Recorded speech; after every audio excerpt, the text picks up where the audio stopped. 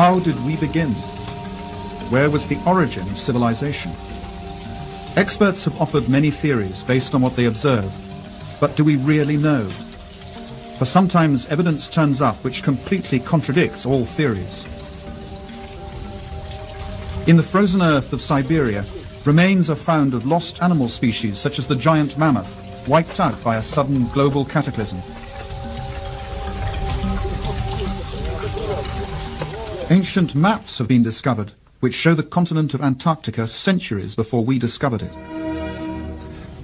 This map, which is centuries old, depicts the true configuration of Queen Maud's Land, which is now under nearly a kilometer of ice, and its true configuration wasn't determined until 1949. A century ago, an archaeologist concluded the ancient city of Tiwanaku in Bolivia was a stellar observatory aligned to the sun and stars. From it, he calculated its age to be 17,000 years old. His evidence was ridiculed until recently. The only correction that I would make is that we now have better astronomical measurements due to satellites and computers. And I would suspect the date would be more like 12,000 years ago. But that still makes Tiwanaku the oldest city known on the face of the earth. Geologists found that the Great Sphinx of Egypt has been weathered by centuries of incessant heavy rain. Such rain can only have occurred thousands of years before the pharaohs. Was the Sphinx built way before the dawn of civilization? What's at issue here is the entire history of civilization. It may not have gone in a straight line from stupid old cavemen to smart old us with our hydrogen bombs and our striped toothpaste. Sometimes evidence is found which breaks all the rules. In this program, we'll meet people who are looking at precisely this evidence and chart new theories which may change our views on the course of human civilization. This huge face was carved by the ancient Olmecs of Mexico. It's believed to be at least 2,000 years old. It's quite unmistakably African, and yet Negroes are not supposed to have come to America until after the time of Columbus. In his book From Atlantis to the Sphinx, author Colin Wilson collects clues which he and others believe to reveal footprints of a lost, advanced civilization that existed before history began.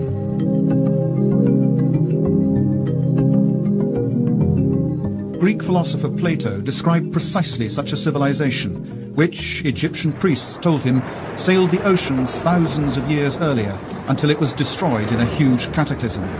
He called it Atlantis.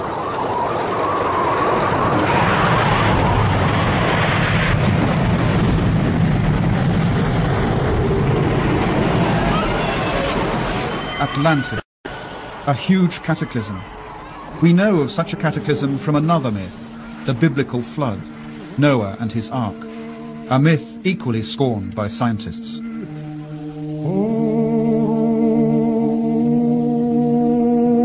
Yet, when they reject the biblical deluge and Noah's Ark as fable, scientists are ignoring the fact that across the entire world there are hundreds of flood myths, quite apart from the Mesopotamian and the Hebrew accounts, which tell the same story of a worldwide disaster which virtually wiped out mankind before the beginning of recorded history.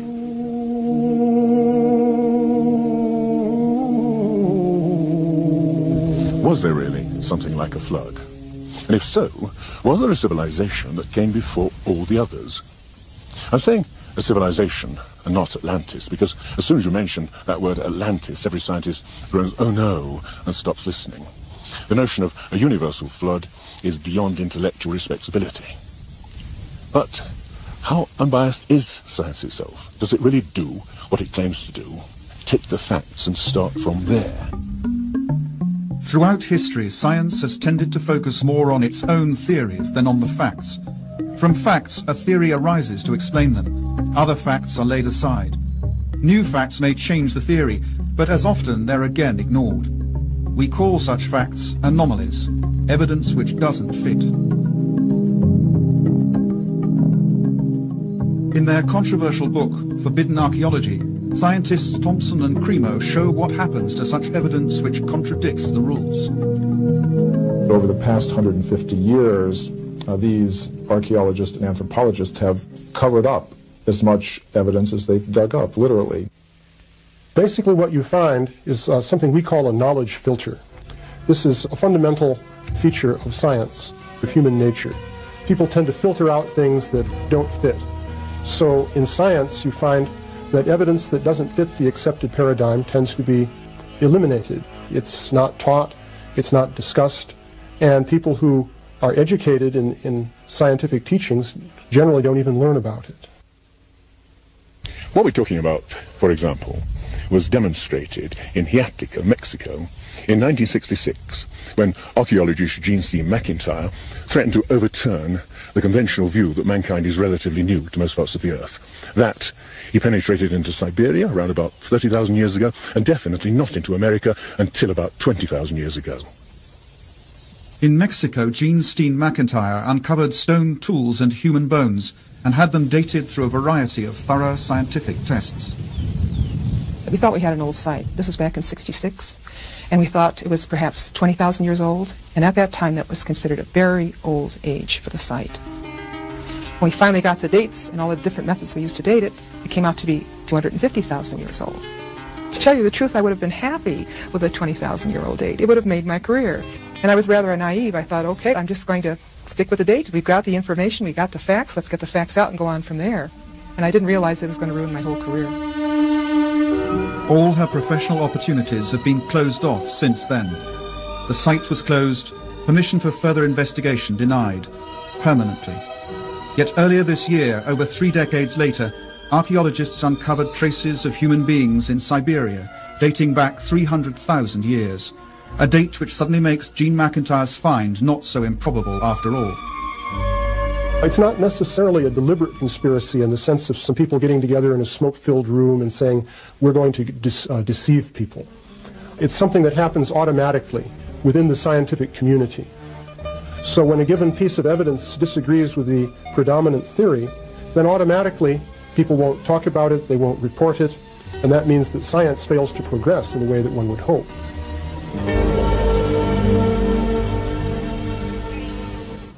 Is science overlooking evidence of a past we have forgotten?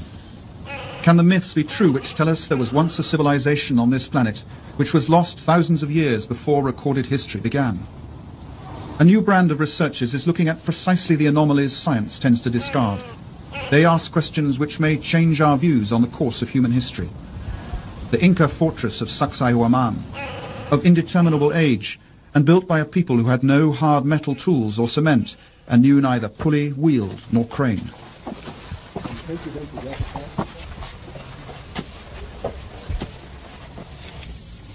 And just look at this stone. I've counted 11 corners.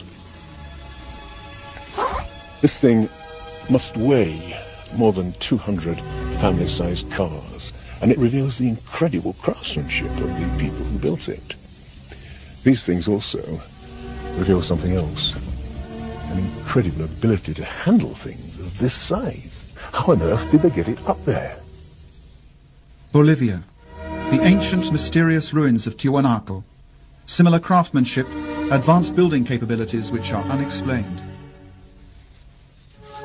The facing stones of this site are perfectly set with no mortar. We took a needle, and that needle we tried to insert at every point along the joint, and the needle couldn't be inserted. A perfect fit. When the Spanish conquerors asked the Incas whether they built Tiwanaku, the Incas said, no, we didn't build it. It was built thousands of years before us. Now, the evidence shows it was built by an advanced civilization. And a chance discovery reveals just how advanced they may have been. The building blocks of Tiwanaku aren't held together by cement. Whoever takes them apart discovers the unexpected glint of metal holding the stones together. What I find amazing here is that to move to each site where the staple was needed, they had to have something like a portable smelting plant to maintain this metal in a molten state. And here, a similar use of metal joints and stone finely jointed like this L shape here with the same ingenuity. Peru?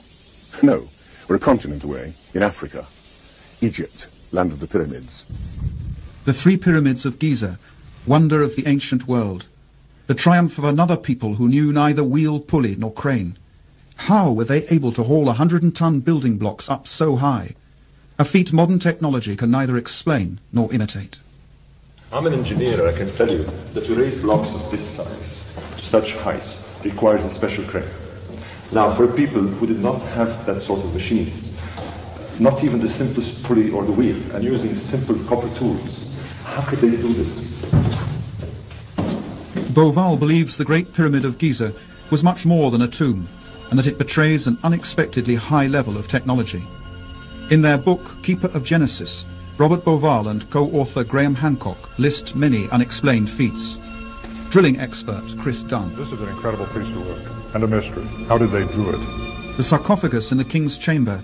How did primitive builders make the inner contents match the contents of the stone sarcophagus itself, down to the cubic millimetre? A feat requiring a sophisticated knowledge of physics. A mystery, just like the actual drilling itself. The typical way of doing it primitively would be with a bow drill, and they would advance the tool into the piece using sand or a diamond. And to me, that would just take too long, too many years to do this. Well, how do you think they did it? I think that they had to have used some power tool. Today, if we were to drill this, we would advance the drill into the granite at a rate of 2/10,000ths of an inch per revolution of the drill. They were advancing a lot faster than that. Faster? Researchers such as Chris Dunn wonder about the purpose of this strange instrument on a hidden frieze. But power drills? That seems a rash conclusion. Yet traces of high-speed drilling present unsolved mysteries. Now, just look at this. The incredible precision of workmanship, the total smoothness of these walls. In this tomb, which is intended for sacred bulls, which testifies to the tremendous level of craftsmanship of these people. And of course, that could be explained in terms of 100 workmen polishing away for 10 years. But how about a real mystery? The mystery of the Egyptian vases. Not like this clay vase, which I've just bought, but vases of alabaster, basalt, even diorite, which is the hardest stone of all. Now, the mystery is this. It's easy enough to see how you could hollow it out by drilling straight down inside. But what about these pieces around the corners? Modern technology is unable to do it. And yet, the ancient Egyptians fashioned thousands of these things, some of them 2,000 years before civilization is supposed to have started here. How? The mystery is still unexplained. Unexplained. How could the builders align their gigantic pyramids to the cardinal directions so impeccably? Perfectly east-west and perfectly north-south, with a precision unmatched by modern builders. The Great Pyramid seems to be a mathematical model of the Northern Hemisphere and incorporates the transcendental value of pi, the ratio of a sphere's diameter to its circumference, the basis of higher mathematics.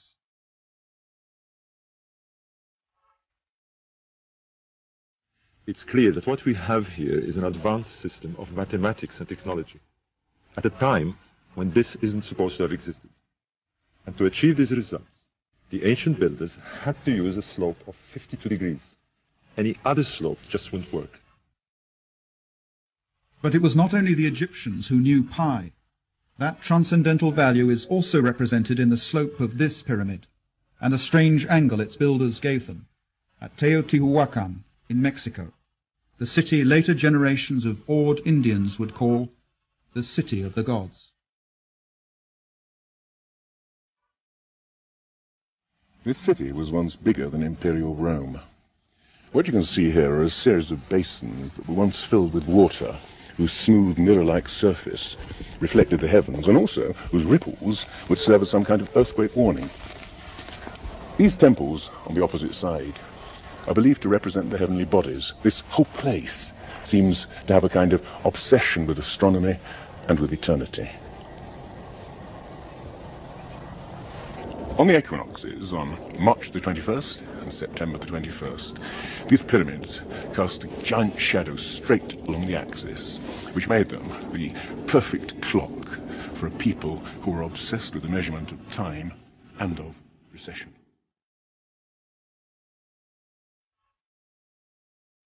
As if tapping some common source, ancient civilizations around the world display sophisticated knowledge of the heavens, which has yet to be explained. A fascination for the sun and stars and for precession, the slow, relentless movement of the earth, which make the constellations seem to travel through the night skies and epochs.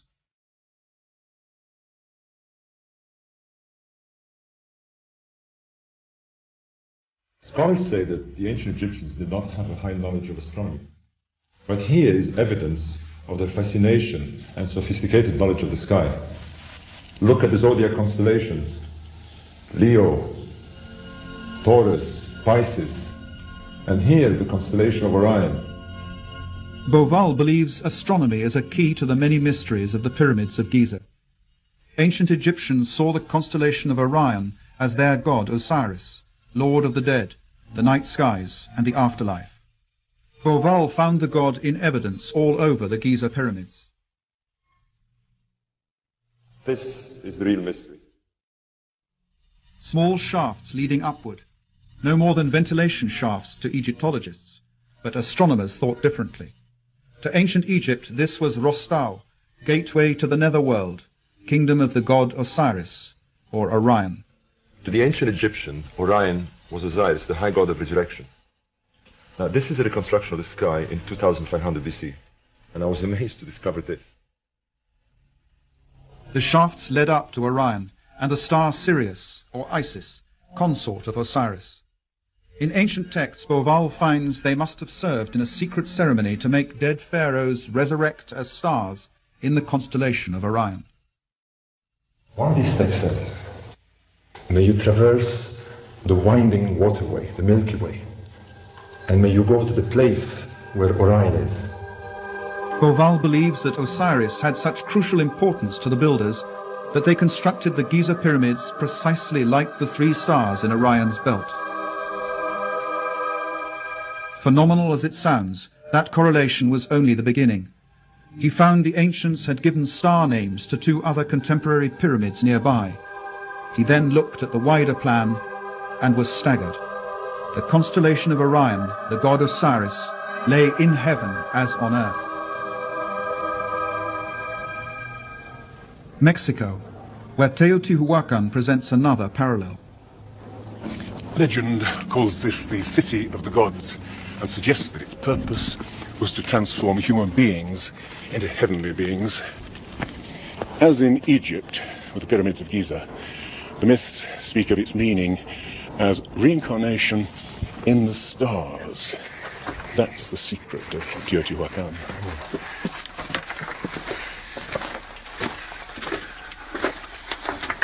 But an even greater enigma lies in the pyramid up above me. When it was first excavated in 1906, they discovered an enormous sheet of mica. Now, we know that mica is used in electrical insulation, but we've no idea what they wanted to use it for. What makes it even stranger is that the mica came from Brazil. Imagine the problem of moving a 90-foot square sheet of mica 2,000 miles. How and for what purpose? We've simply no idea. Tiwanaku, Bolivia. Another lost culture betraying that same fascination with the sun and stars. 100 years ago, Bolivian archaeologist Poznansky observed that on the first day of spring, the sun rose exactly through the center of the temple. It was the starting point of a remarkable discovery. Poznansky found they built this temple as an observatory, a huge clock to measure the progression of the sun. And we can use these astronomical alignments to date this site. Throughout the year, the sun rises in a different spot on the horizon. On the first day of spring, an observer would see the sun rise exactly in the center. By studying the layout of the complex, Poznansky deduced that on the first days of winter or summer, the sun would rise above the cornerstones. But it didn't. Archaeologists today say it's simply because the builders made an error in construction. After observing the perfection with which this site is built, with 100-ton stones, to suggest that such things as the solstice markers are misaligned, I find incredible. Neil Steed made a thorough check of Poznański's calculations. By measuring the angle of the cornerstones and comparing that angle with today's sunrise positions, Poznański was able to calculate that Tiwanaku was built 17,000 years ago. At that time, the tilt of the Earth's axis was slightly different than it is today. At that date, the summer and winter suns would have risen directly above the cornerstones. I would suspect the date would be more like 12,000 years ago. But that should make each and every one of us fully question the origins of civilization.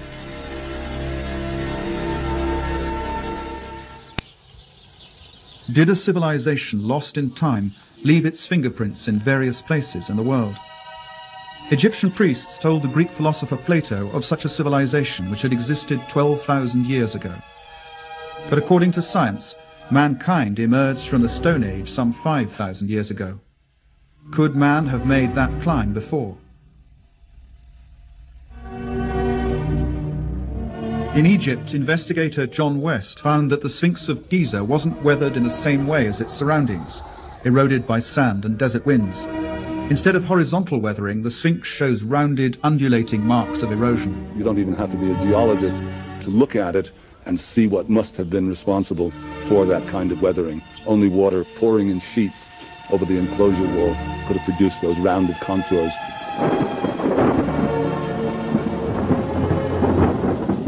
Water? In the Sahara Desert? Certainly not in the times of the pharaohs. For that, you'd have to go back all the way to the end of the Ice Age, some 10,500 years BC, thousands of years before there were any pharaohs at all. But how is it then that the Sphinx has a pharaoh's head? The head is disproportionately small. Seen especially from the air, you see that the body of the Sphinx is long and flattened out, and the head almost looks like a pinhead stuck on the top of it. This, to us, is an indication that the head has been recarved. In other words, at some point in its long history, the head was redone. John West believes the Sphinx was originally a huge lion, which an unknown group of sculptors carved out of rock before 10,500 BC. It became eroded when the end of the Ice Age upset the climate and caused rains to pour down for many centuries. Only thousands of years later would pharaohs carve its head into their own image. The Sphinx more than twice as old as was thought until now. The theory is ridiculed by Egyptologists, but geologists simply tell them the facts are there. Stranger still, according to Robert Bauval, astronomical evidence suggests that the pyramids of Giza all seem to point to that incredible old age. The layout of Giza matches uncannily with the position of Orion in the year 10,500 BC, a time when the Sphinx looked at Leo, its own image in the skies. When Orion started a slow ascent through the epochs, signaling a new era.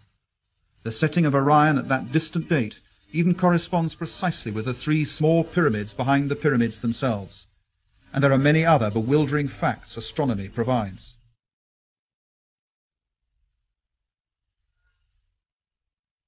And this matches exactly with the analysis of the Sphinx. So there are two hard sciences now indicating that the Sphinx could be going back to 10,500 BC. Egypt experienced major and dramatic changes at the end of the Ice Age, particularly about 10,500 BC, when very high, exceptionally high floods covered the floodplain, and it ended things both in the Delta and the Nile Valley in general.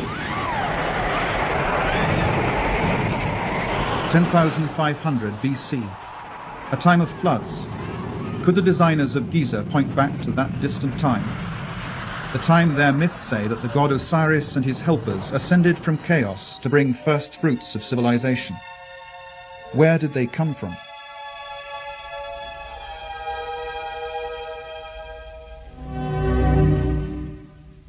A god who was very similar was lord of ancient Tiwanaku in Bolivia. Here in this mysterious city of Tiwanaku, the god they worshipped, tall, bearded, described as white. Viracocha emerged in times of chaos and destruction from across the waters to bring some kind of renewal to the human race. The white god Viracocha. In Mexico, he's called Quetzalcoatl, who came with others to bring the first fruits of knowledge. His symbol is all over Teotihuacan. The feathered serpent, symbol of the enigmatic god Quetzalcoatl, who came from the east after times of tremendous cataclysm to bring civilization to this part of the world. Could gods like Osiris, Viracocha and Quetzalcoatl have been real people who came from afar? Survivors of a cataclysm that had destroyed their homes and civilization? Now, the question we're asking is this. Was there some remote civilization, as yet unidentified, that touched Egypt, Mexico, and South America, and left its imprint, however difficult to discern, in a body of knowledge? Now, taken in isolation, I agree. Each bit of evidence reveals little, but let's consider all these common elements together. Both sides had huge pyramids, precisely aligned to the cardinal points, incorporating sophisticated knowledge of mathematics. Both demonstrated an astounding knowledge of astronomy, expressed in the great sacred monuments they both erected. Although they knew neither pulley nor wheel, both could build using huge stones finely jointed, in a unique style of construction with L-shaped corners and metal clamps. And both cultures used the process of mummification to preserve and honor their dead. Here a new astounding clue was found when Dr. Balabanova of the German University of Ulm discovered to her surprise that many mummies from Egypt contained cocaine and nicotine, indigenous to South America. Ich habe eine Reihe von Briefen bekommen, die fast gefährliche Briefe waren, beleidigende Briefe, dass das alles eine Unfug ist, dass das Fantasie ist, dass das absolut unmöglich ist. Es ist nachgewiesen, dass diese Pflanze vor Kolumbus nirgendwo in der ganzen Welt außer Amerika vorhanden waren. But her research was repeated on hundreds of mummies and proved beyond refute. Did, in some distant past, seafarers indeed cross the seas and influence the cultures on both sides of the Atlantic? The thought is even suggested by what is not there. Mexico, the ancient culture of the Mayas. The Mayan priests had tables for predicting the eclipses of the sun and the moon. Yet, there's something very odd about the Mayans. They never even grasped the simple principle of the wheel. They were able to visualize eternity as no previous civilization could, thinking in terms of millions of years, and yet they never learned to weigh a sack of grain.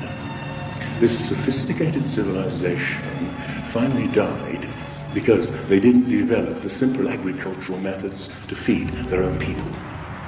Now, what I'm suggesting is it possible that they simply inherited a specific part of their knowledge from some much earlier and wiser civilization?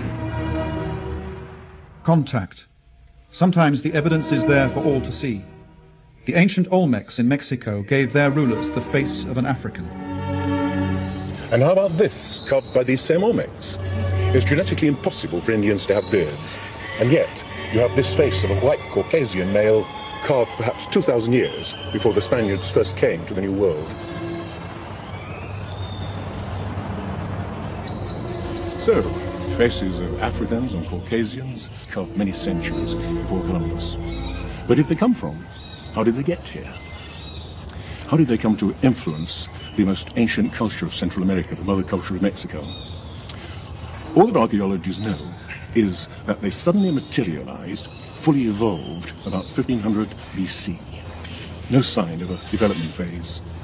These people, whose characteristic expression was the carving of huge stone heads of Caucasian and Africans, seem to have come out of nowhere.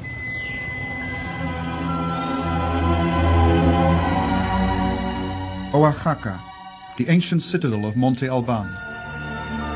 Here further to the south in Mexico is what seems to be the last record of these mysterious men. These figures carved in stone seem to represent men who've been slain in battle, naked, forlorn, most of them castrated. This may be the point where these men disappear from history.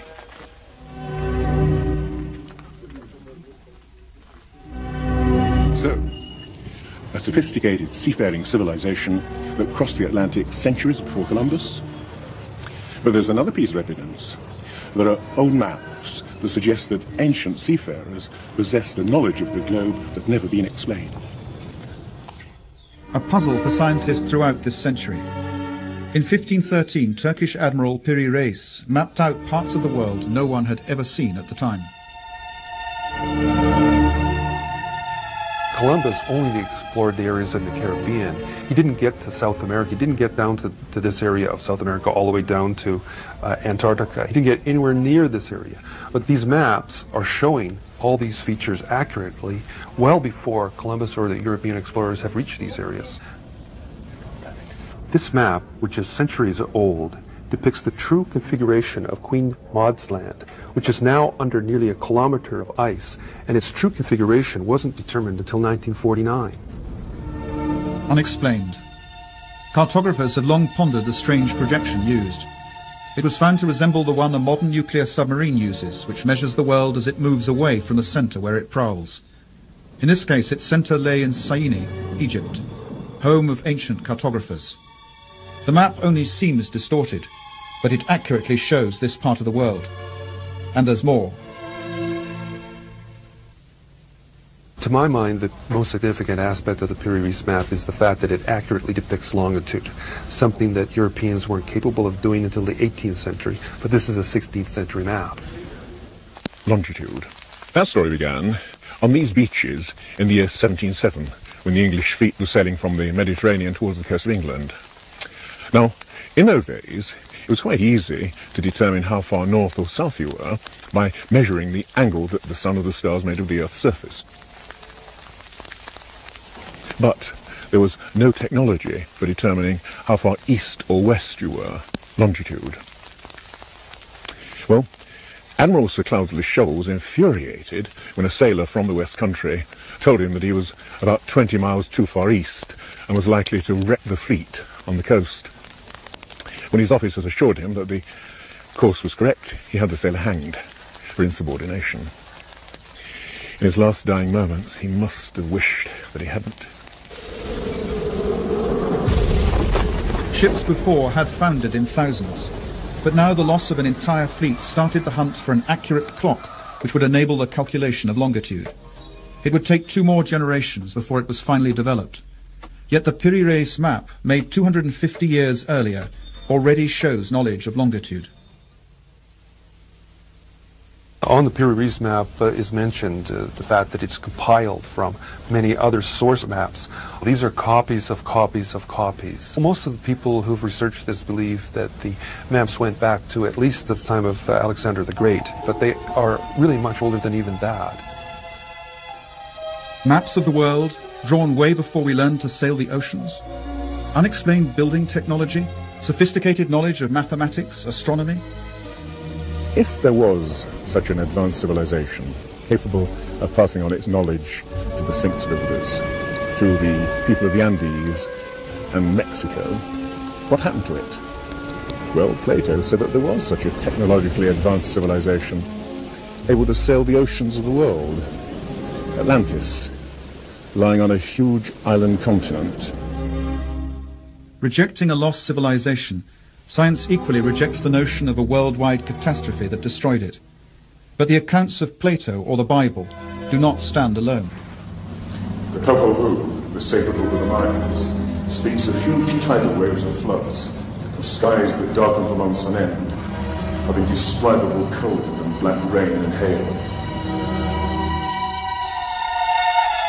The ancient Egyptians talked of a time of chaos, floods and darkness, from which the gods emerged to shape the land of Egypt.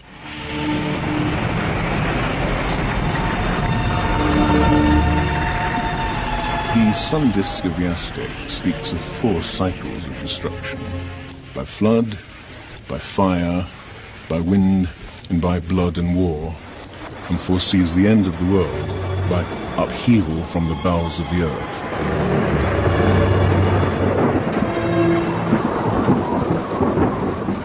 Myths from elsewhere in Asia and America speak of apocalyptic floods, the deluge of fire from volcanic eruptions and earthquakes. They speak with a disturbing realism of a past that we can neither clearly remember nor entirely forget. Scholars are inclined to believe that the flood is the fantasy of ancient poets. But suppose the scholars are wrong. Suppose some